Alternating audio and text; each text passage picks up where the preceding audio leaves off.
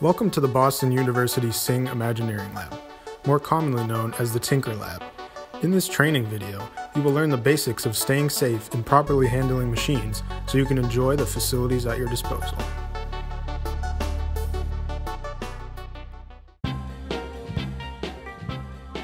Once you enter the workshop, there are a few things to keep in mind. Before you come to the lab, remember to wear closed-toed shoes and keep jewelry, wristwatches, headphone wires, and similar items out of the way when you're here. These accessories could get caught in the machines and are a potential safety hazard. Once you're ready to go, you can store your belongings on the student-made coat rack to make sure they're out of the way. Finally, you're ready to get to the fun part. When crossing the line into the work area, always remember to put your safety glasses on, even if you're wearing glasses.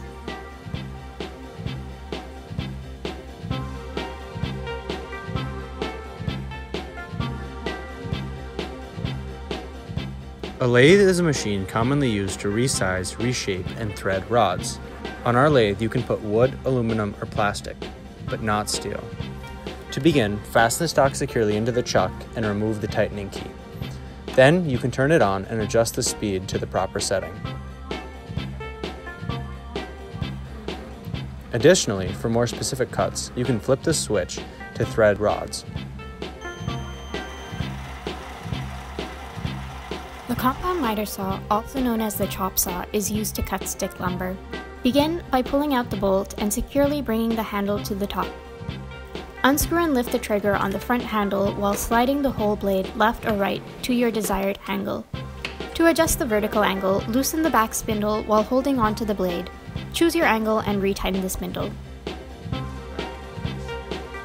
Securely hold your lumber against the fence, either with your hand or a clamp. Firmly press both the thumb and index finger trigger, then bring the blade down and push it back through your wood towards the fence. The miter saw can only make straight cuts and isn't very good for wider pieces. Now we head over to the bandsaw, a much different type of saw. Once your stock is in, thin and precise cuts can be made, but always remember to remove your hand from the cutting plane before use. I know, another saw again? This is the last one, I promise. The scroll saw is used to make precise cuts. Wood and plastic can be used, but not metal. The machine is too delicate. Before cutting, remove your hand from the cutting plane and adjust the speed. Then it's time to cut. Moving away from saws, we have the drill press, a tool used to drill holes into various materials. It is more precise and powerful than handheld drills and will make perfectly perpendicular holes. Begin by clamping down your stock and make sure it is aligned properly. Use the chuck key to secure your drill bit and make sure the bit is straight and centered. Power on the machine and turn the handle to lower the bit and drill into your stock. The belt sander is used to smooth out all the rough edges you might get from cutting and drilling. Wood, plastic, and aluminum can be used at this machine, which has two sanding options. When sanding, never angle the stock up. This causes kickback. Only sand angled down or straight.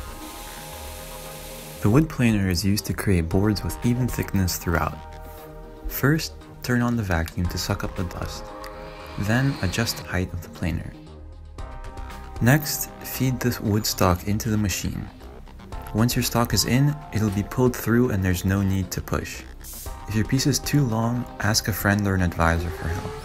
Repeat this process until the desired thickness is attained, and make sure that once you're done, you clean up any excess sawdust. The joiner is used to cut flat surfaces and straight edges on pieces of wood. Similarly to the planer, we begin by connecting a vacuum.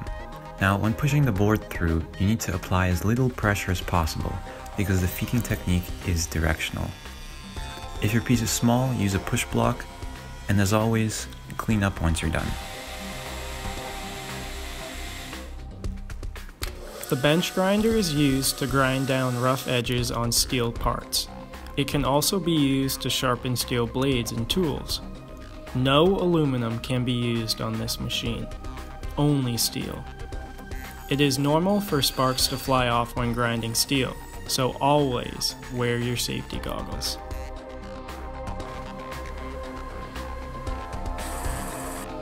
The NC mill moves on 3 axes and can machine wood, plastic, and aluminum.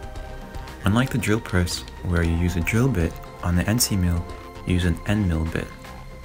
While drill bits are designed to cut straight down, end mill bits have sharp flanks which allow them to cut sideways as well. To set up an end mill bit, first you have to remove the collet from the machine. Turn the Z arm all the way up to the top and then just a little bit past that limit.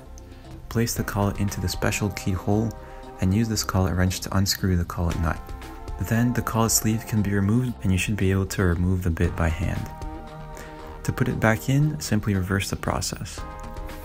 Then, to start up the spindle, push the power lever down, and once the machine is running, you can adjust the spindle speed by turning this crank handle. Make sure to keep the RPM out of the red zone, and when cutting metal, consult the RPM chart next to the machine. To turn off the spindle, push the power handle back up to the middle position, then pull this mechanical stop lever to bring the spindle to a stop.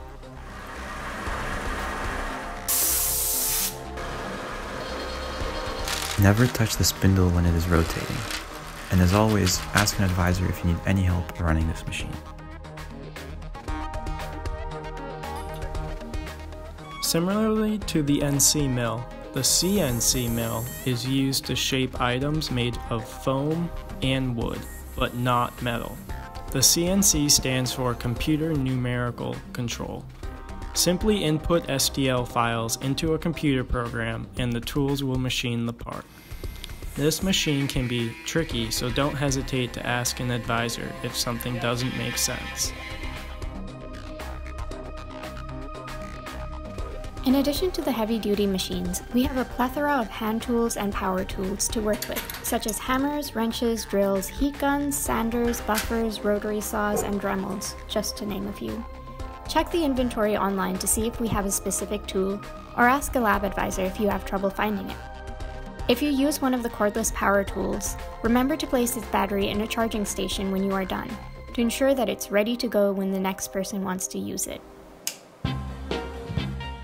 The electronics area, located near the entrance to the lab, is used to build circuits and other electronic devices. Equipped with soldering irons, oscilloscopes, and a large variety of circuit elements, which are located in the blue electronic stock cabinet. There are a lot of options when it comes to electricity. We currently have 5 3D printers in the lab, including a Form 2 by Formlabs, FlashForge Inventor, Ultimaker 3, and Mojo by Stratus. Printers can take different materials including PLA, ABS plastic, PETG, resin, and many others. To use a printer, upload your design to the computer. If you're not sure where to start, ask a lab advisor for help. More information about 3D printers can be found on the Tinker website.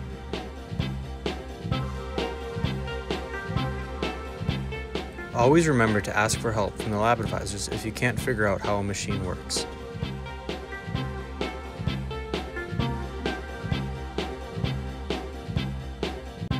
All those machines seem great, but you might be wondering, where do I get all the materials to work on my projects? Does it cost money? Well, we have a wide range of free parts to choose from. In and around our blue drawers, on the way between the electronics and machine areas, there are many different things. There's sheet metal, plywood, dowels, PVC pipes, metal rods, wood pieces, nuts, bolts, screws, and much more. For finishing off your designs, the paint and chemical storage is the place to go. You'll find a variety of paints, wood stainers, and other materials inside. Just make sure to close the doors when taking or putting away your item.